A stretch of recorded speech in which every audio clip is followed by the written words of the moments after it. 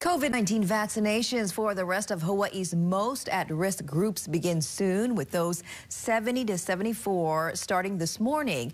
Joining us now with more on that is the Lieutenant Governor and the state's COVID-19 liaison, Dr. Josh Green. Good morning to you, Lieutenant Governor. Thanks for joining us again today. Good morning. So the state is now allowing a new group of Kupuna to receive the vaccinations. Can you tell us more on what we can expect this week and how the state and hospitals have prepared for this? Well, this is definitely Kupuna week, so age 70 and up. So 70 to 74 are now scheduled to get vaccinated. So if you're in that category, please sign up immediately at hawaiicovid19.com. We have 60,064 Kupuna that are between 70 and 74 years old in our state.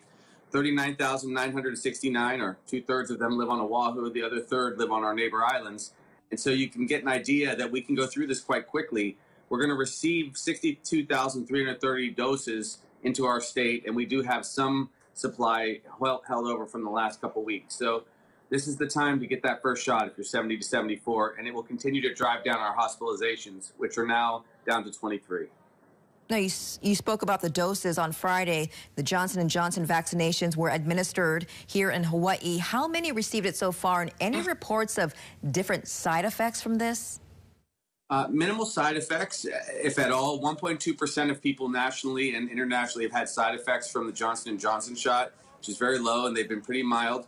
We received 11,900 doses of Johnson & Johnson, and right now those are, in many cases, across the state being used for our educators because we want to get schools open. So if you're an educator out there, if you work at a school, you're a teacher, or otherwise at one of the facilities, you're eligible to go get vaccinated, and you should contact either Department of Health or CVS or through our website because we want to get those shots. And I'm a believer in the Johnson & Johnson, especially for younger people. Any word from the governor regarding your proposal to do away with testing for inter-island travel? Not any specific word, although they're working through it with the mayors. I think Mayor Victorino had a little bit of trepidation about it because he'd been going through a spike. That spike is subsiding. They only had 11 cases yesterday, and their positivity rate's back down to 2.5%. Plus, we're beefing up immunizations and our response on Maui for kind of a 2-week period. So I think we're going to get there by April 1st, but always the prerogative of the governor when he lifts those kind of restrictions. And when can we get to that next tier? Next year, I think, is about 2 weeks away for Oahu, and I think we should see a lot of movement on high school sports.